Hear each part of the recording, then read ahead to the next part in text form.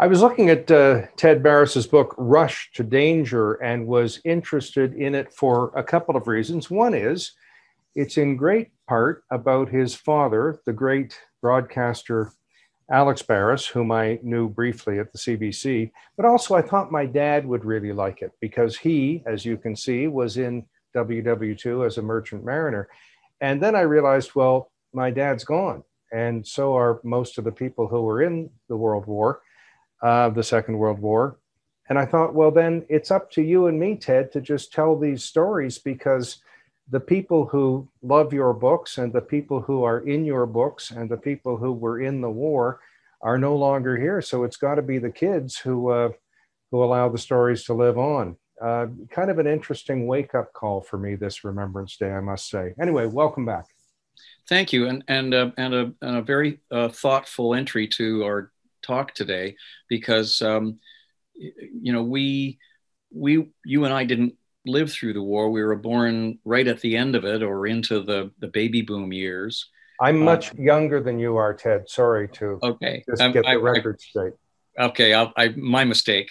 And what's important is that we had some of the stories told to us on rare occasions when Dad would, make a reference to a memory or a person, or remind us a little bit about some of the hardship that people coming out of the 1930s, like your dad and my folks, did, and recognize that they got the double whammy. They got the Depression, and then they got the Second World War. And if they survived both, what a miracle, what a gift, and what a chance to take those memories and preserve them so that we don't forget that extraordinary survivability.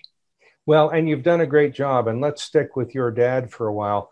Sure. For those who may not know, Front Page Challenge was one of the great television programs in Canadian history. Pierre Burton, Betty Kennedy, Gordon Sinclair, and then later it was called Old Age Challenge with Jacques Webster, whom I worked with as well. And your dad was one of the original panelists and the writer on it, and just had a smile about this big and a pleasant look on his face when I ended up working with him very briefly.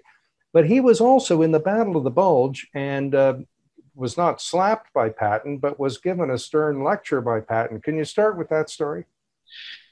Well, a little bit of context. While most of the people who are watching and listening today may know my father's name, Alex Barris, they will know him as a Canadian. In fact, he was born in New York City. So he was an American citizen, born in 1922. And when America came into the war after Pearl Harbor in 1941, by the time that my dad reached his 20th birthday in September of 1942, his country called him up. And interestingly, he filled out all the draft papers that you're supposed to, because everybody had to serve in one way or another. And he sent them off. He's in New York City, and nothing happened. And he waited and waited and waited. So finally, he just, honest Al, he goes down to the draft office to say, so what gives? And you know how sometimes you and I still have filing cabinets with file folders, right? You know how when you sometimes jam it so full that when you pull out the drawer, sometime a file gets pulled up and tucked on the top of the files and lost there? That's what had happened to his file. His sister, Irene, was so pissed off at him. Why did you go there? You could have avoided the war completely. They lost you. Dad said, no, but it's my obligation. So when he is there, he said, what do you need? And they said, we need medics. And he said, fine. Now, my dad had that much medical skill and training, but they sent him off to Kansas to become a medic. And so ultimately, and we'll talk some other details, he ends up in the Battle of the Bulge at the end of 1944, the early winter of 1944-45. And it turns out to be the bloodiest campaign the Americans engaged in the entire Second World War. 90,000 casualties between January the 1st and about April the 1st, 1945, when my dad was in the middle of it. Yeah. And the circumstance under which he gets a bowling out, albeit in a big crowd, a bawling out by George S. Patton. Well, my dad, while he respected authority, did not respect General Patton because he made decisions and treated people unlike anyone that my father would call a friend. He was, Patton was a great leader, but an SOB. And my dad learned this on an occasion as he is entering this horrific Battle of the Bulge. Let me pick up a little bit more of his story and get you there. So my dad lands in France 3 months exactly to the day after D-Day in September the 6th, 1944. And in fact, he goes through some of the wreckage that's on the beach left over from the landings on D-Day. But he's assigned to Western France. His unit is the 94th Infantry Division. His is a medical battalion, the 319th, again, in the US Army. And they go to Western France to hem in 2 German armies, which are protecting the U-boat pens at Saint-Nazaire and Lorient, France. And he could have spent the war there doing nothing. But suddenly, the Germans break out in the Ardennes in the Battle of the Bulge, and Dad's division is transferred from Western France suddenly to the middle of this horrific battle. And they go there ill prepared. Not just he personally, because he learned as a medic first aid and anatomy. Well, first aid and anatomy do not a medic make. You've got to be able to work on your feet, be able to deal with the horrific nature of wounds, which my dad learned in the Battle of the Bulge. But before all that ramps up, it becomes clear to Patton that the 94th Infantry Division, thrown into the middle of this battle in January 1945, is not very well prepared. And so he blames them. And so my dad and a bunch of other officers, my dad was a sergeant, so he was an NCO, they're all rounded up and they're brought back behind the lines to a little place in France that was sort of like a natural amphitheater. And this was in January 1945, cold as ever. And they're thrown into this hollow, and they don't know why, but they're going to be visited by somebody who's up there, somebody in the brass. And of course, who rolls in on his Jeep with the pistols and the brandishing arms and hand grenades? But Patton himself roars in. They set up a stage, plunk down a microphone, and he essentially tears a strip off the 94th for having the most non-combat casualties because they're freezing to death. They haven't got the right boots and clothing. They're not given air support and tank support or artillery support. They're essentially pushing the Germans, who have now moved across the Ardennes and into Belgium, back into Germany by brute force, which causes great casualties.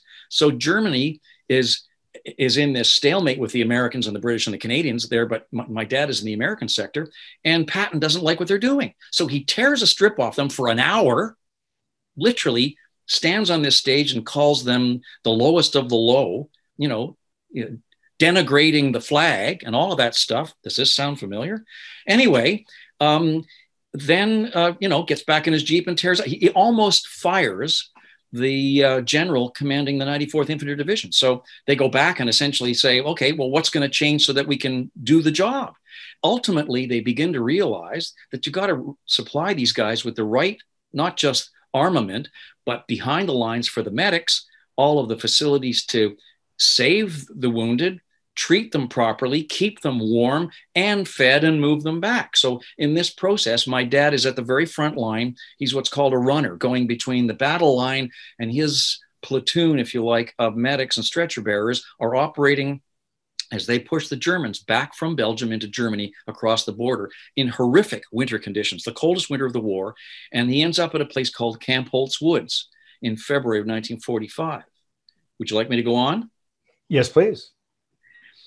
At that point, just across the border into Germany, any opposing force, whether they be Allied or otherwise, are going to find the Germans well prepared to throw them back with everything: booby traps, mines, crossfire, enfilade, bombardment, hidden weaponry. And that's exactly what they find the Americans walk into in a place called Camp Holt's Woods. And when I was doing my research, among the places I visited was the University of Georgia, Athens campus, where the 94th Infantry Division records and the 319th Medical Battalion records are held. And I learned, among other things, that my dad and his unit, on a day in February 1945, between 9 in the morning and 9 in the evening, 12 hours, they dealt with something like 120 severe casualties in that 12-hour period. So they're dealing with a wounded man. And we're not talking about bumps and bruises. We're talking about lacerations and lost limbs and horrific head wounds, all in the space of 12 hours, 120 of them. And then I realized what my father was up against. Anyway, in the middle of this, my dad, as I discover later, had sent 4 stretcher bearers and medics into Camp Holt's Woods to retrieve wounded. And suddenly, in this horrific experience of handling all these casualties, he realizes those 4 guys haven't come back. He's a sergeant. He's their supervisor. He's got to go back and find out what the hell happened. He goes through essentially a minefield, which the other elements of the division had walked through in the earlier part of that battle. He finds footsteps that haven't exploded in the middle of the night, goes into the woods and brings out those 4 guys, 2 of whom are wounded, 2 are disoriented. And I learn all this because a friend of my dad's in that situation, we'll talk about him later, told me that he had the records of my dad's achievement as acknowledged on a citation, which gave my father the award of the Bronze Star. And I had no idea. And hence the title, Rush to Danger. Absolutely. And my father was in the middle of it. And that's why that was the impetus. That not that courageous act was something I knew. I had to find it out. I had to discover it. But because I sensed that my father had faced something that was more horrific than just a medical badge and a U.S. Army badge on his uniform. Ted, lots of real and horrific death and destruction in your books, all of your books. But let's lighten the load a little wee bit and talk about not the near-death experience of both of our fathers, and I'll swap stories with you as we would if we were having a pint somewhere, but talk about your dad's real death experience at his high school after the war. Oh, wow. Well, Dad was the only member of his family coming through the Depression who actually graduated from high school. He had an older brother, Angelo, and an older sister, Irene. He had a younger sister, Helen, who died of pneumonia in the 1930s. But Dad was the only one who actually finished high school at a modern high school in downtown New York City, Manhattan. The name of it has just slipped my memory, but it was. I recall it was, and I thought this odd, called the Harlem High School, but it was down around 60th Columbus Circle. I don't know why it would have been named that way, but so be it. Anyway, it's quite well known as a school that graduated some fairly celebrated motion picture actors and directors, diplomats, other war heroes. But my dad was just an average kid who went through diligently because he loved education. He would love to have gone on to university, but there wasn't the money. So he finished high school, and then about that time, the war for the Americans begins, and then he goes into this channel. He ends up overseas in the Battle of the Bulge. Anyway, he comes back safely. And let me tell you how he got back before I tell you about the high school. So Dad gets through the war virtually without a physical scratch. I mean, he had, no doubt some horrific memories of the night I just described to you. But he gets to Marseille after doing a stint of occupation in Czechoslovakia, where they were involved in restoring infrastructure to parts of Czechoslovakia at the end of the war. He gets to Marseille and he's waiting for a Liberty ship to bring him home. It's December 1945. So now his number is up.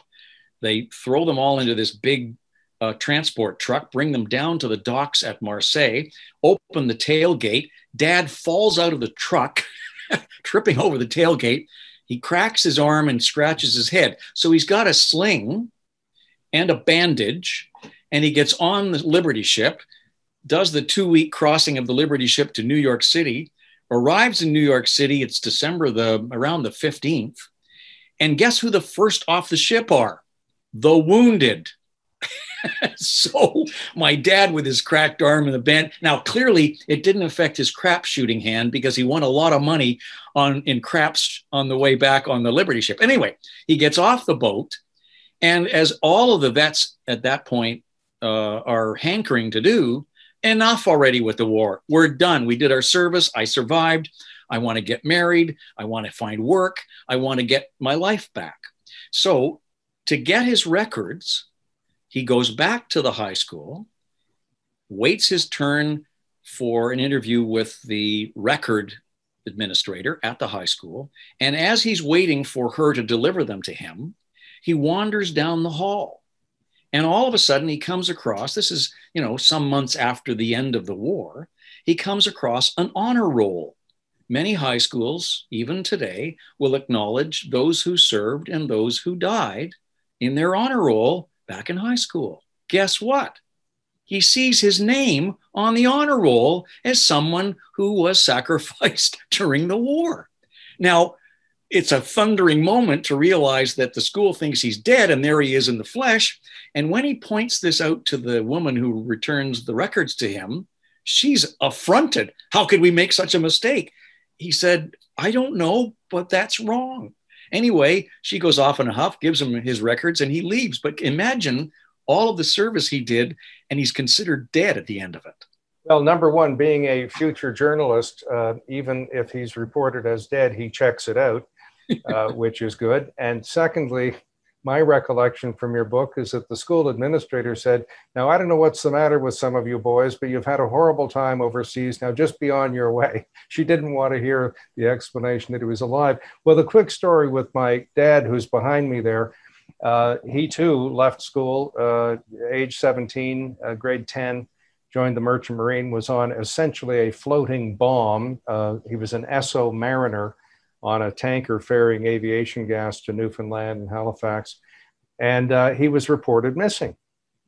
He wasn't in a great deal of danger, although there were submarines and there were submarine battles on the East Coast. As you know, a lot of shipping sunk.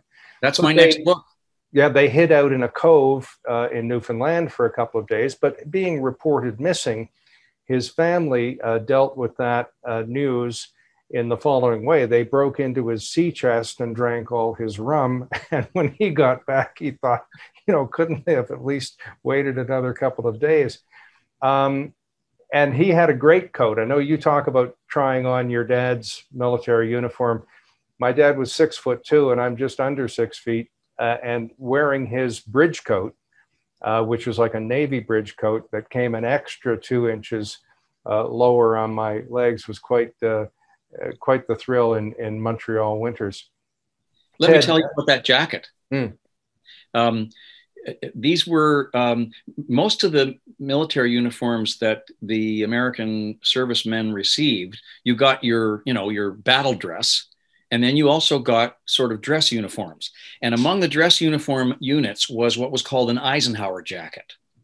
Now, an Eisenhower jacket was very trimly cut, and it sort of sharpened and showed off your physique quite literally, and tight to the waist. And that's where the jacket ended. And I thought, when I saw it in my dad's wardrobe after the war, wow, is that ever cool? Does he ever look nifty in that jacket? I don't know why he kept it. At least I didn't at that point. And then I tried it on when he wasn't there just to see how it fit.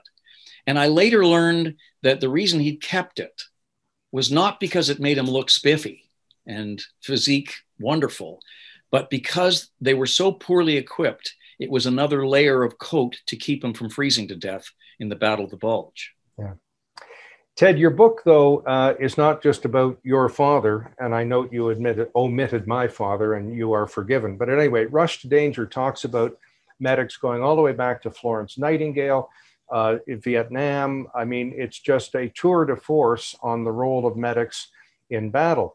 I've always been fascinated by an old book called The Century of the Surgeon, which documents how the 19th century was the century of dirty hands, where physicians would go right from autopsies to delivering babies, and they killed their patients in great numbers. You document a portion of the Riel resistance, and I'm glad you called it that, by the way, where someone was really scrubbing down the whole area where medics were working and putting wounded soldiers on a barge in Saskatoon and getting that barge all the way to Winnipeg, which was much quicker than by roadway. Well, I didn't know of someone so interested in the germ theory in those days, and I didn't know you could get there via waterways, which kind of is a lead into the plug of your other old book, and that is Fire Canoe. Tell that story, if you would, and how advances in blood transfusions and sanitation and all this sort of stuff happened in theaters of war. Well, you're referring in the resistance period in 1885 to the final days of the Riel resistance in the spring of 1885. By this time, the Canadian militia, mounted by General George Middleton, has arrived in the West and has essentially assembled its forces where the train tracks ended in Winnipeg and moved west to pick up routes north to the battle areas around Cut Knife and Battleford and so on in central Saskatchewan, what was then the territories, but Saskatchewan territory, later the province. And what was remarkable was they understood what they were up against, that not unlike other wars, the Boer War in the 1880s, 90s, and the Great War in the first years of the 20th century, that their enemy wasn't so much the wounds themselves, but the sanitation. And the man who's given the job of directing the medical treatment of the wounded during the final days of the resistance, when essentially Riel was defeated and Gabriel Dumont defeated at Batoche, was to send Thomas Roddick, who was a well-known McGill graduate, who had taken up quite seriously not just the value of learning surgery, learning the capabilities that surgery offered to stitch people back together, to do incredible pieces of life-saving, but also the value of sanitation. The great enemy of any surgeon pre-1900 was not so much the wound, but the infection. And as often is the case, battles don't happen in clean places. And in many cases, they are waged in farm fields, which are laden with manure and all of the worst things that you can imagine to infect a wound. So all the great surgeries that were done in the resistance period in 1885 out west, in the Boer War, in the Crimean War, all the way through the Great War, the great surgery, the enemy wasn't so much the wound, but the infection. And Roddick is one of the first to use a sanitation notion where they would take this chemical and spray it to keep things relatively clean, and the idea of sanitizing utensils rather than just reusing them to cut off limbs and the rest of it, as you alluded to earlier, but to use clean instrumentation to make sure that as much as possible, we don't infect a wound that may already be that way anyway. And then the latter part of what you talked about was a remarkable discovery at the very end of the battle. They needed to get the wounded from Batoche back to the railhead in Winnipeg. That's like 200, 300 miles away. So they realized right there was a presentation of another means of getting men from the battlefield back to Fort Garry or Winnipeg, and it was by the river. And so my other book that you alluded to, Fire Canoe, describes in detail what it was like to establish a network of steamboat travel across the prairies pre-1900. So, which I wish we still had, having taken the train across Canada many, many times. Yeah. I guess my record is 8 days late going across the country. It's a glorious trip, but I wish we had the steamboats. So the steamboats, which had actually been used in the Battle of Batoche, one of them, the SS Northcote, becomes the sort of central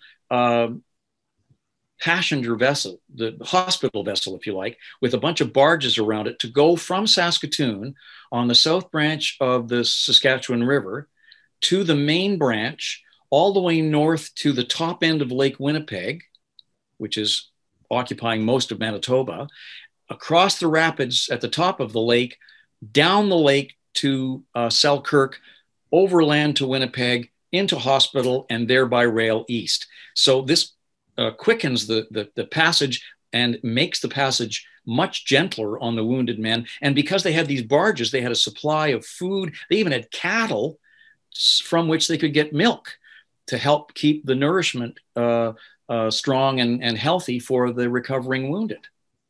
Ted, I believe it's this book, although you have so many books, I might get one confused with the other, but I'm pretty sure it's in this book. You talk about the invention of the gas mask.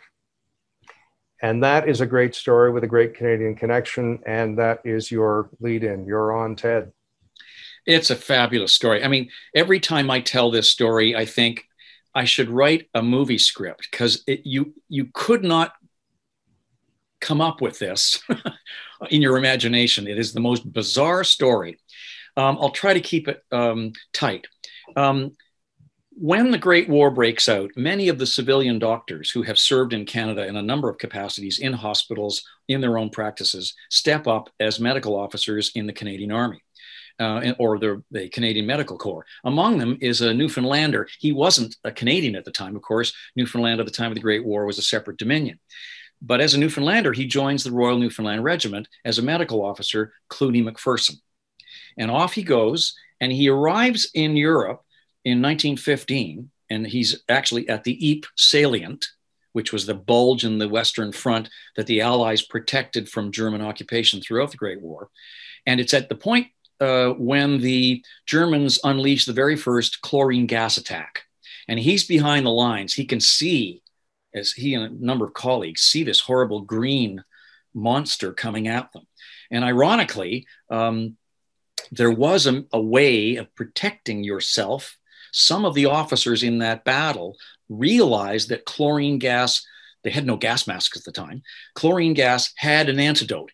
And so some of the officers in that horrific moment in April of 1915 screamed to their men, take out your handkerchief, pee into it, put it over your nose and mouth to keep the air from going in or the gas from going in, and the ammonia in the hanky will crystallize the chlorine and save you. Some manage to do that, others don't. The horrific damage to the men who essentially puke out their lungs and die from these horrific burns from the chlorine gas are among the patients that Clooney McPherson faces. He steps up to offer his help to try to find a way of fending off the chlorine gas.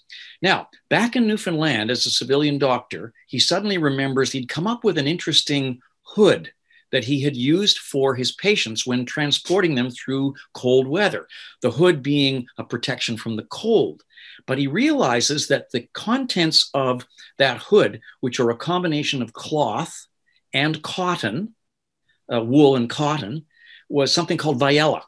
And he wonders whether that might be impervious to the gas. So he has a little laboratory behind the lines in France, and a major offers to be the guinea pig for his prototype. So they put this hood over his head, and they have a little gas chamber, and they shove this major in it with the gas mask, Clooney McPherson's prototype, and they start firing this gas into the chamber.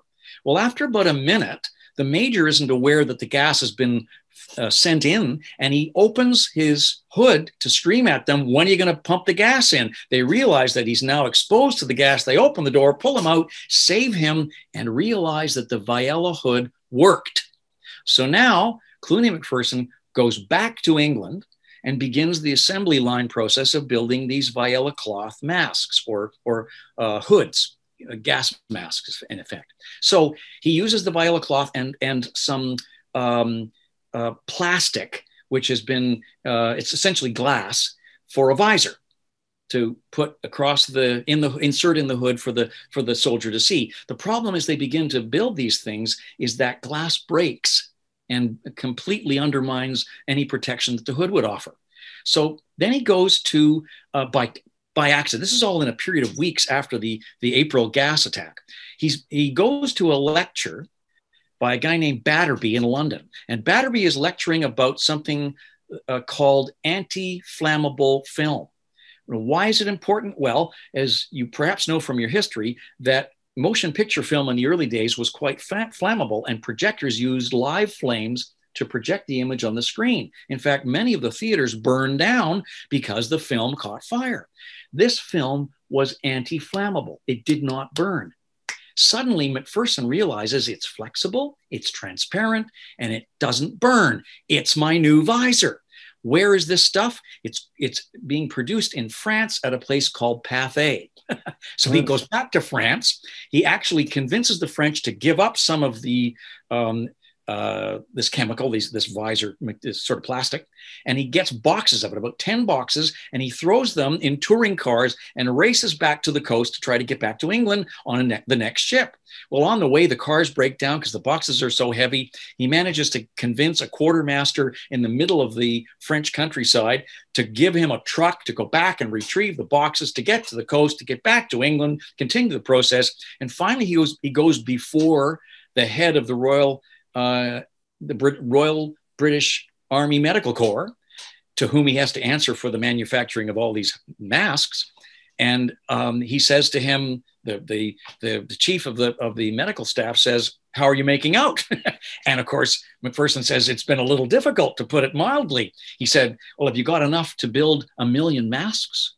And McPherson says, "Well, actually, sir, I was so concerned about the need of these and recognized that I better move on it that I decided to make 2 million. And of course, the boss says, "How dare you do that without my permission?" He said, "Well," McPherson says, "I thought it was in the public interest." And then he looks down at him and he says, "How come you didn't make 5 million?" In fact, he made 22 million anti-gas masks right in those months leading up to the next battle when the gas was used. And by that time, the Allied troops had Clooney McPherson's prototype gas mask to protect them. And nobody knows that story in Canada at all. Well, you're right, and it should be a movie, and get on with that, because you've only written 18 books. You must have time on your hands and a typewriter, and go to it. Now, you rightly documented your dad's work with about 100 severely injured soldiers in the course of a day. And in all wars, there have been those kinds of horrible statistics. And with 100 people going through your surgery or your tent, hard to remember them all, but you document a reunion between a medic and his patient in Tampa, Florida. Do you remember that story? Oh, yes, of course. One of my travels across the country interviewing military medics took me to Winnipeg.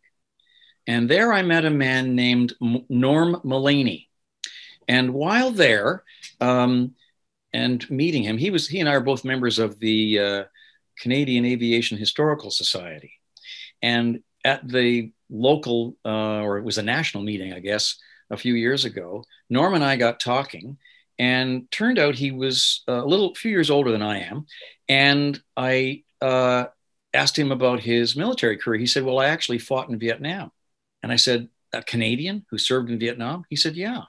So we sat. 5,000 did. Yeah, more than that, more like 20,000. Really? I understand.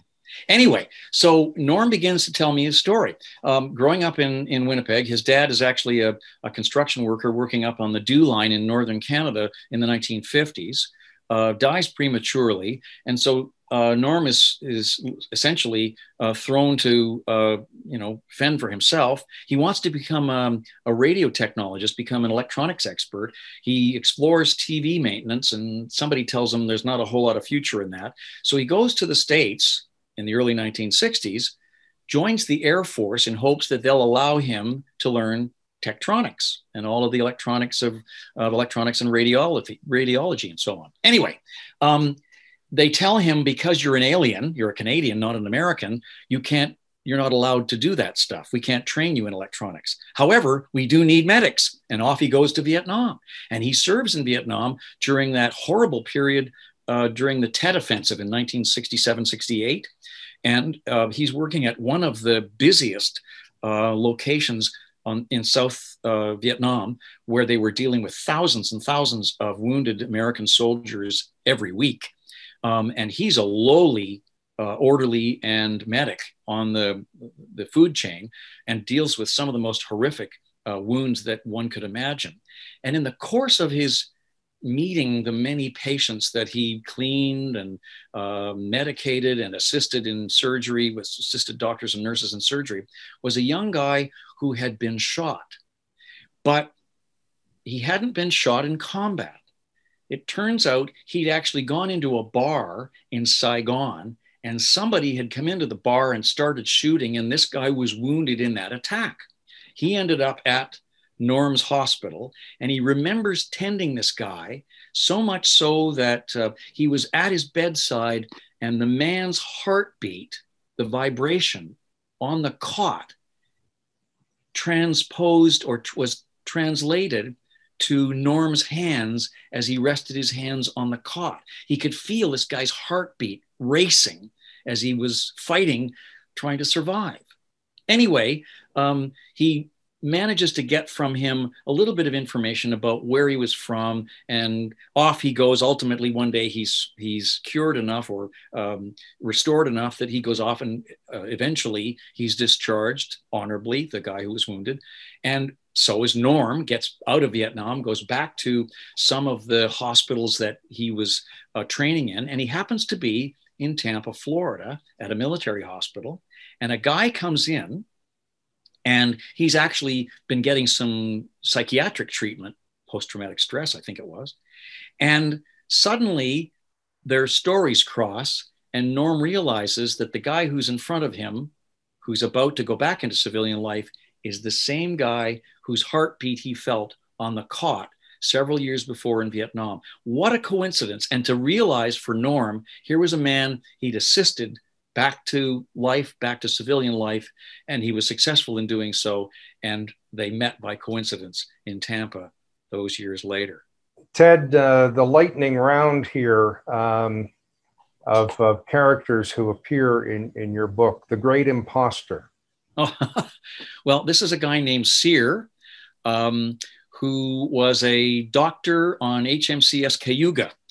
And Cayuga served not just in the Second World War, but in Korea as part of the blockade. And every ship in the Royal Canadian Navy had surgeons on board. And suddenly, in the middle of the war, the surgeon on board Cayuga, a man named Cyr, was called upon to save the life of a South Korean Marine. And they lay him out on the captain's table, and this guy takes a bullet. Cyr takes a bullet from this Marine's chest next to his heart, surgically removes it, and the man lives.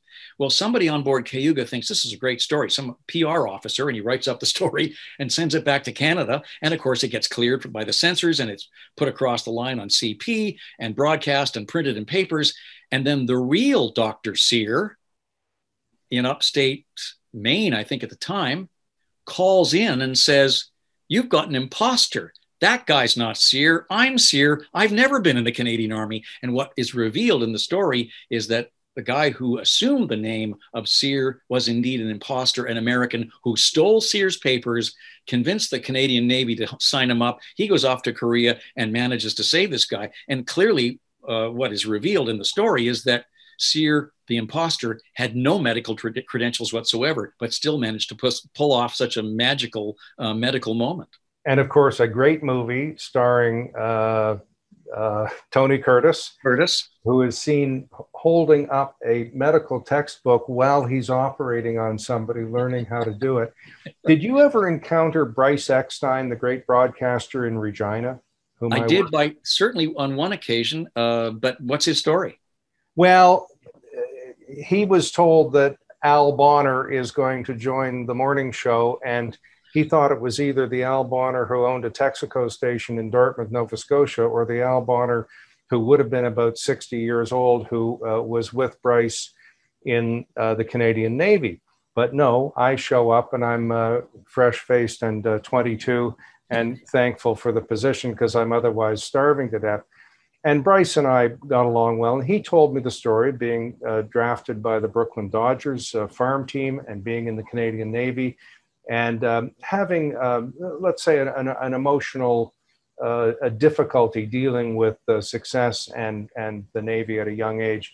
And he said he was counseled by the guy who turned out to be the great imposter. And so I said, well, Bryce, you know, have you ever thought that maybe it didn't actually work and that you're still having these difficulties? And he said, yeah, that's a possibility. Very good natured about it. And he's now gone, but he was a great guy. Then I said, gee, I'd like to interview you about your encounter with the great imposter. And he said, you know, I'm not sure I want the world to know that I had these emotional challenges and had to go seek some help. And that was a long, long time ago. Anyway, back to your book, which has, you know, just a story every couple of pages that is really worth preserving. You talk very frankly about PTSD, even the suicide of a veteran, even atrocities by Allied soldiers in the field of battle. And I think that that is traumatic, but I think it's an important contribution about our understanding the nature of war. Speak to those issues, if you would. Well, we've only really become aware of post-traumatic stress disorder, PTSD, since in the latter stages of the Second World War. I mean, there were facilities where men who were essentially categorized as low moral fiber. In other words, I think it was LMF, and you didn't have the courage to stand up to the kind of abuse that went on daily in combat. That was about as close as we came to understanding that some people just couldn't handle war.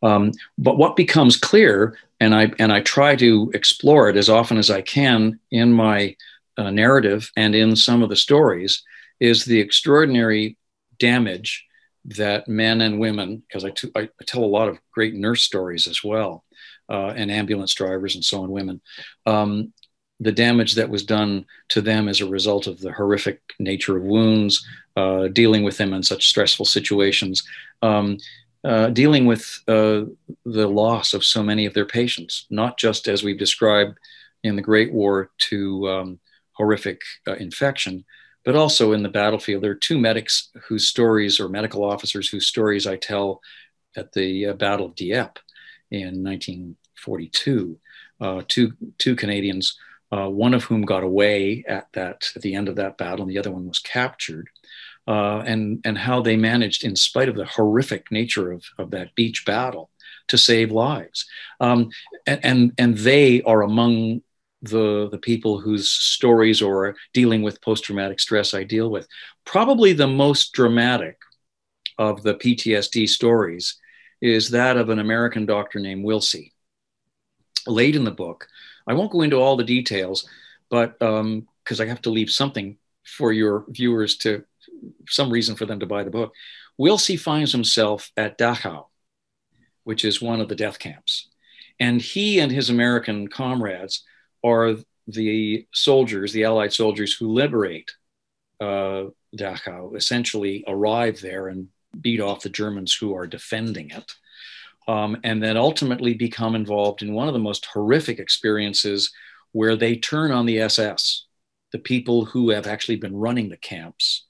And their post-traumatic stress, having gone through the war as Americans to that point, is manifest in an equally disastrous and horrific way as the Gestapo and SS and people who'd run the camps had inflicted on the Jews and others who had been imprisoned there. And that moment, that balance of whose post-traumatic stress is right and whose post-traumatic stress is wrong, hangs there, and you get a strong sense of what happened in that moment. It's not a very well-known story.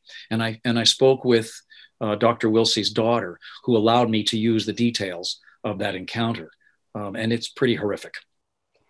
Ted Barris, author of many, many books commemorating and preserving the history of our involvement in wars. This has been absolutely wonderful. I appreciate it. It's a great public service. And as I said, it's now our generation that has to keep these stories alive, and you're doing a great job at it. Come back soon. With pleasure. Thank you.